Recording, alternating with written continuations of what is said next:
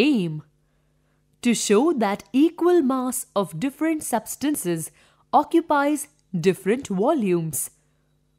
Materials required: a beam balance, 1 kg weight and some sand. Procedure: place 1 kg weight on one pan of the balance. Now keep adding sand to the other pan until the beam becomes horizontal. When the beam becomes horizontal, the mass of the weight is equal to the mass of the sand.